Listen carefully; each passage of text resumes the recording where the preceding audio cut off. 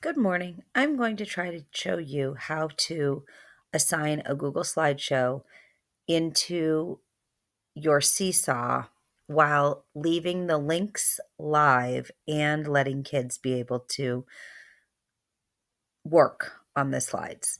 So here's my slideshow I created this morning when I wasn't going to be working, but I was. The first thing I'm going to do is I'm going to go here to File, and I'm going to download it as a PDF.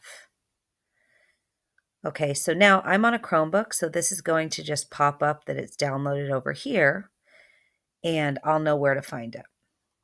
I'm going to go into my Seesaw.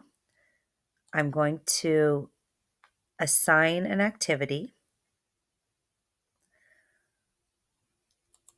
I'm going to create a new activity, and I'm going to call that Monday 3/23 Home Learning.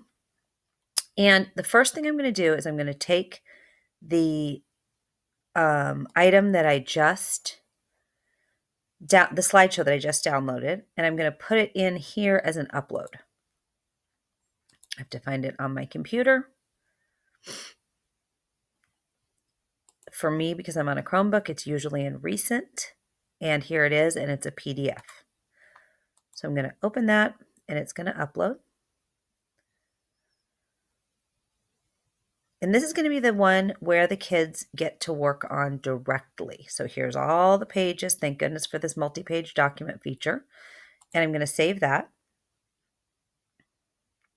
But I'm not done yet. This is the part that's important. I want those links to be live. So in order to do that, they need that View Original option.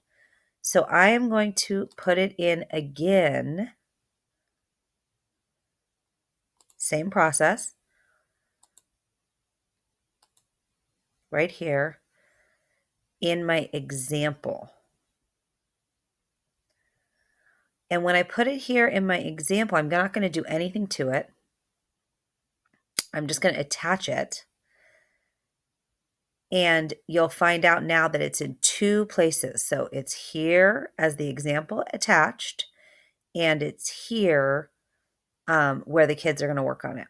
And so I am just going to put sample because I'm doing this for you and I want to show you how that's going to look. And I'm going to save it. Now, normally I would be doing all the things, assigning it and everything else. But since this is just my sample, I'm going to assign it only to myself as a student. So you'll be able to kind of see, because I have myself as a student in my own class. I don't have sample student enabled because I had my Seesaw account probably before they ever did that option. So I don't really know. But here we go. Now, when I pop up here into this, it's only assigned to that one student, which is me. So this is how a student would view it. One of two ways, right? They come in to add their response. Because it's me, I'm clicking in here. Here's the spot where that they do their editing, okay? And then here is where they pop up those instructions. And if they click here, which I've made many videos to show my kids and parents, and they view original, this is where your slides pop up and your links will be live. So this is all my housekeeping stuff right here. It's all, like I said, that's all housekeeping. There's no live links. But then here is my first embedded video. And you can see how it opens straight into a pop-up. And anyway, I'm not worrying about all the safety stuff or anything else. I understand that, yes, I could be, but I'm not doing that, okay? Right now, I'm just trying to get something out that they work on. So I hope that helps you guys.